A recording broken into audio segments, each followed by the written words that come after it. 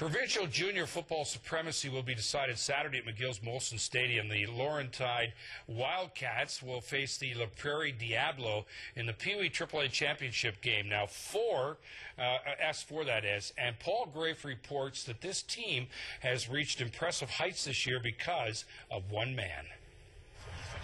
The Wildcats went 9-1 amazingly in this, their first season of existence.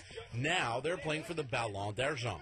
Very nervous, hard time sleeping, can't eat, really nervous. We go to play every game with the idea and expectation of winning, and I think that Saturday you're going to see that this is the best team in Quebec.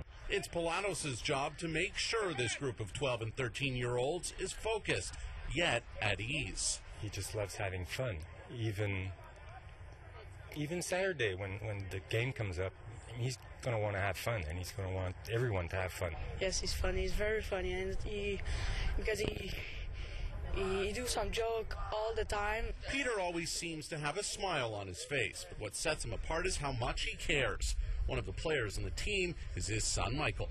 Well, I think it's brought us closer. I'm involved with them in all aspects of their lives because school becomes very important. You have to juggle school, homework, and school is more important than football. Coach, because well, he's screaming and everything, so I can't really see him as my dad.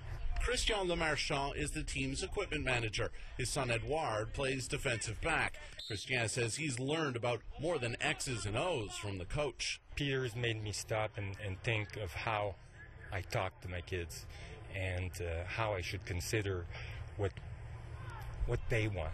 Not just what I want for them, but what they want.